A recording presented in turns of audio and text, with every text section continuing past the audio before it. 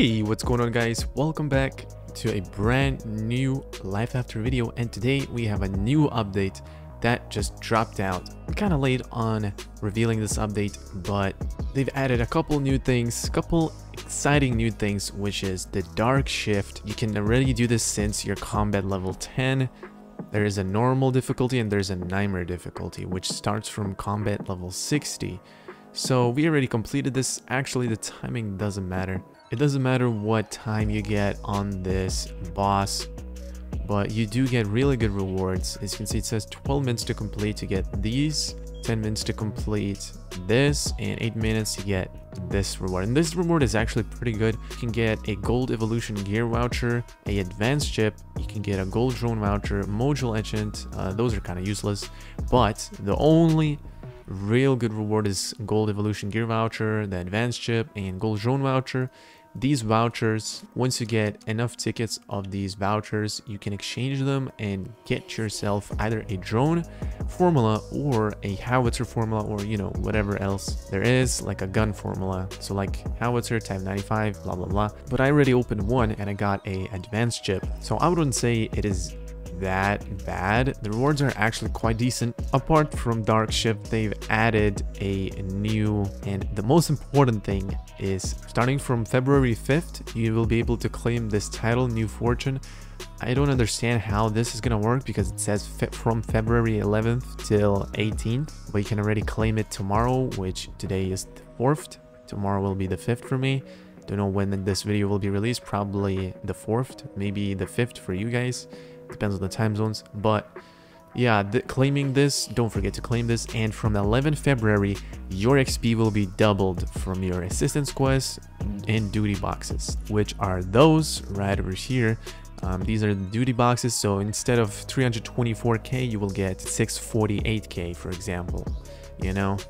So your XP is going to be doubled. Same goes with assistance quests, which are those.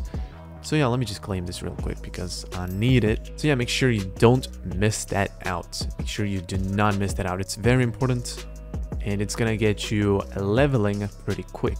Now they've added another thing. They added quite a lot of stuff, which I'll get into later. First, let's go to Hope 101. I want to show you guys something new. Something interesting they've added, and oh my gosh, that's a lot.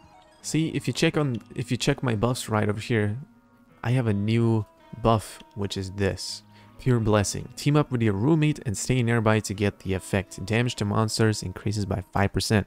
That is unlocked by going to Hope 101 and going in this shop right here next to the furniture shop. Just go right side and then talk to Amber. She is the one that's gonna give you a COHAB ring. You need to have a cohabitation though for this to happen. So if you don't have a roommate, you cannot get this ring.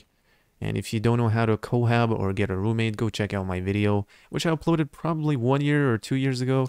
But yeah, here you talk to her and then your cohab has to be with you, next to you in a team. First things first, it costs you 10k gold bars to make that ring, which is 10,000 gold bars. Once you make a ring, you can upgrade it, which means it's gonna get stronger and give you more bonuses. To upgrade the ring, you'll need to come with your roommate. You must have a pair of Pure Blessing of the same level and a certain amount of friendliness. So to upgrade it, you'll need more friendliness. For the first ring, you will need to have 15,000 friendliness points. And here you can see same fate, 17k, and here's 20k. So I would need to get 33,000 more points to get the ring level 2. On the screen, I will put how much you need friendliness for each ring level, and you can see what attributes it gives. As for the one ring level, you get damage to monsters increased by 5%. Once you reach 50 friendliness points and upgrade your ring, you will get damage to monsters increased by 5%. And the damage from monsters you get is reduced by 5%, and so on and so on. And then the list goes on.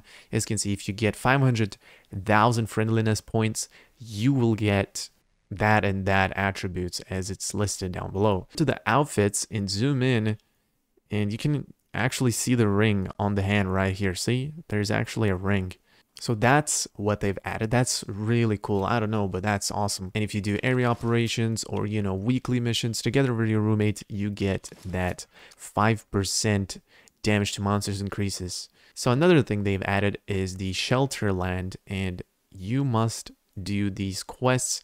Well, you had to do the step 1, step 2, step 3, step 4, and then obviously now here's the second chapter, which is construct the shelter land. So if you go to Snow Highlands, at least that's where I went. Yeah, Snow Highlands, and then you just recruit members, wipe out the infected, supplies transport. You just do these simple tasks, and then the chapter 3 is gonna be city defense, that's gonna be fun to witness, I guess. I want to see what that is. That's just probably the Snow Highlands factory boss fight. But the fight that the Dark Shift had, this boss is huge, by the way. It's humongous. It's pretty big, and you can do this every single day. So after the reset, you can do this again and again and again and get these juicy rewards. It gives you really good rewards. So earlier in the video, I said I will show you guys what is the new infrastructure thingy. So you can build infrastructures in your camp now, as you can see. You can build balloons, all that sort of crap, but the thing is it really worth to build these things in downtown? Because invasion is actually going to be affected by this, and you're going to be lagging more. So I don't think that it's really necessary to build these, you know, objects and props in your downtown camp, because it's definitely going to cause you lag. But other than that, when you're not in the range of these objects, it doesn't really lag. As you saw what just happened, I just stuttered there for a second when I left the zone, and when I come back in the zone, it lags again. That's because the objects are loading in, and yeah, you can see I'm kind of laggy sometimes when I leave the zone. Let me show you again, for example. Like, see, I just lagged again. My character just stopped, and yeah, as soon as I leave the zone, my game stutters and freezes. So this is why you don't really want these objects and props in your camp. You can build them outside, which is, let's say, you can build it here if you want to, all these balloons there and there, but just don't build this in downtown. It definitely affects your game performance. Trust me, guys. So yeah, other than that, you can also build roads in your camp. As you can see, the blue lines indicates the roads built, and yeah, it's kind of cool. When you're doing patrols or something, you can literally just put your bike down and it automatically drives for you. It's kind of like AFK type of method. And sadly, we cannot build the roads until 11 outskirts, but that would give advantage to the raiders, because the raiders can also use these navigation roads.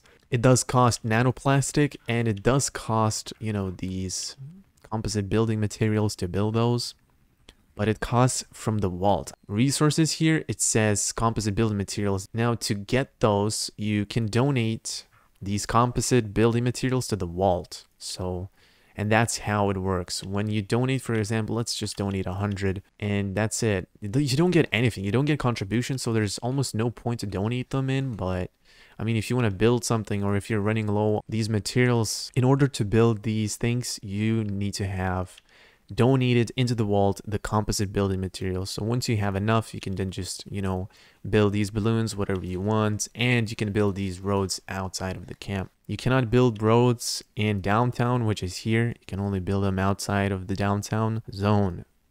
And I don't think you can build them in the islands either. But yeah, guys, and now I'm just gonna be doing the Dark Shift boss, so enjoy that. Wouldn't say this is a huge update, but it isn't quite small either. It's actually an interesting update, especially with the COHAB rings. That's kind of useful. It's gonna help out a little. But I hope you guys enjoyed this video, and thanks for watching. I'll see you in the next one. Peace out.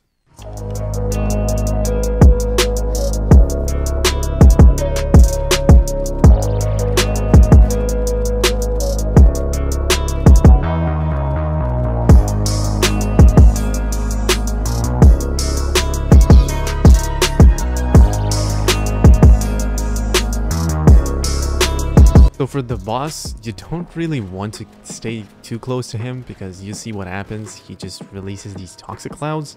So I just try to stay as far away as possible for him. Also, if you're doing this boss, make sure your skills on ultra firing range are maxed, because as it says right here, max firing range of ranged weapons increased by 70. So, you know, if it's maxed out, you can shoot further away and you don't really have to be that close to him.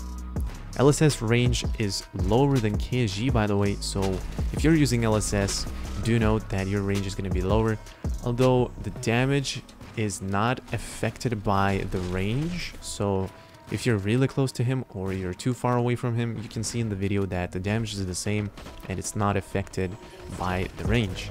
Other than that, there is literally no other tips and tricks for this. It's literally just stay away as much as you can and just spread out. You don't really want to be together with your teammates, except only when the minions are spawned. You don't want to get until that wave. You just want to kill the boss as soon as possible, headshot him until he dies, and hopefully you don't get to the minion wave. Like, you should be able to kill the boss in time until the minion wave.